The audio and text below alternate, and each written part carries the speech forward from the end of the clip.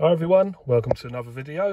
Today I'm going to be showing you where the diagnostic port is on this 2008 Renault Megane Scenic. It's a little bit tucked away, so if you've got one that's pre-2009 and you can't find the socket, I'll show you where it is. So we're looking down here in the centre.